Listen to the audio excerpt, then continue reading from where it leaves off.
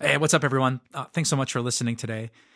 You probably know this if you listen to podcasts, but your willingness to rate and review what you've just heard is a huge blessing to our ministry.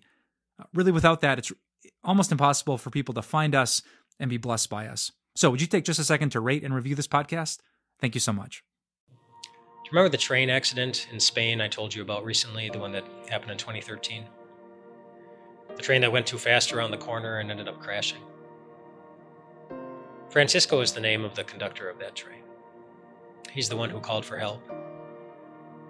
And after he was on the phone and he announced, "I've derailed," to the people he was talking to. He said, "What do I do?" And then he said one more thing. He said, "I hope there's no one dead." But of course there were. There were 78 of them. And that's why he hasn't driven a train since. He doesn't trust himself, and the train company didn't trust him either. He wasn't allowed to drive any more trains after what happened. And if we don't trust certain people with trains, does it surprise us that there are certain people God won't trust with the resources of heaven? I mean, isn't that what prayer is? It is the privilege of using the resources of heaven to change the world's direction. And who does God trust with the resources of heaven? James chapter 5, verse 16 does not say, "The prayer of anyone is powerful and effective."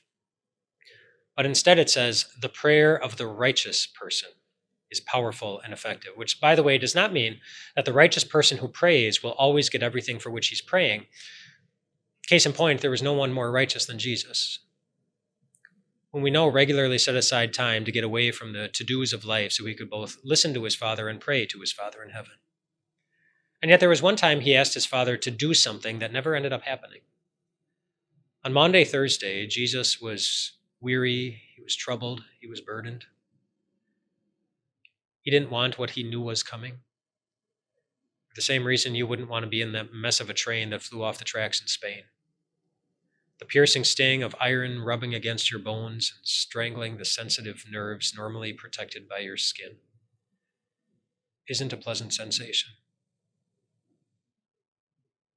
"Take this cup from me," he begged. But his Father said no, because his Father heard another prayer from his righteous Son that evening, one that Jesus taught us to pray too. "Your will be done. Your will be done." And we know he meant it, because the next day it wasn't a train that was crumbled up in a pile of destruction. It was God's only Son. It wasn't metal cars that were mangled, but the human skin he had put on.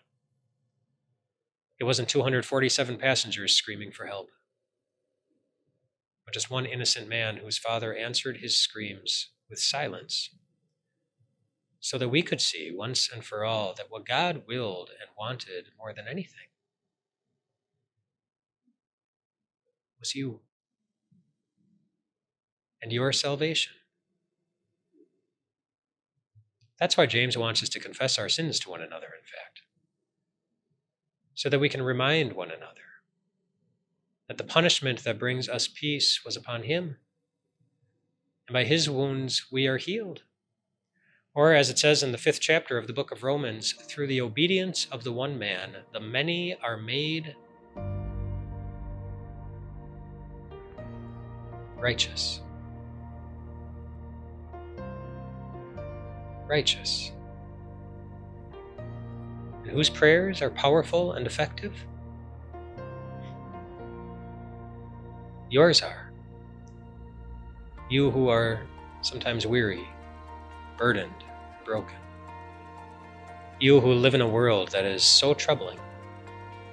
And we see its pain in the eyes of our oldest adults and the most vulnerable children.